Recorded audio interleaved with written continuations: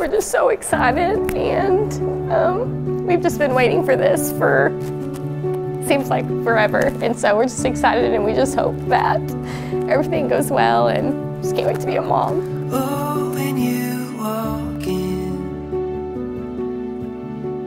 I'm good. He's still not here, so like reality hasn't set in, you know?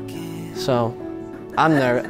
I was very quiet right up to my wedding, and so like I process things much differently than Jordan does. But. You are the one that I've been waiting for.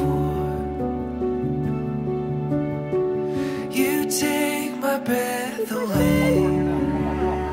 Judah, we thank God for you. Essentially, that's what your name means. Praise. You did it. Good job, girl. Good job. When we look upon you, we praise God for being the giver of good gifts and the fact that He allowed you to be our son. We pray you grow up knowing how much your mom and dad love you, and that we will do all that is within our power to make sure you are protected, healthy, nourished, and loved.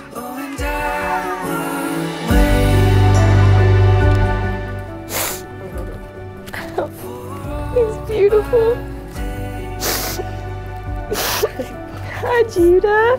We pray you grow up to be kind and loving, that anyone who crosses paths with your life, that they would feel important and valued by how you treat them. We pray you grow up to be strong and courageous. The world you live in is in desperate need for Jesus, and we pray that you will be bold in your faith to declare the goodness of Jesus to a world that desperately needs to be told of His message. We pray that one day you will recognize your need for Him and that you would allow Him to be the Lord of your life.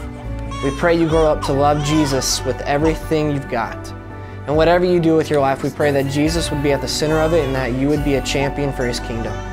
Judah, we pray you know how much your mom and dad love you, but we pray even more for you to know the love that Jesus has for you.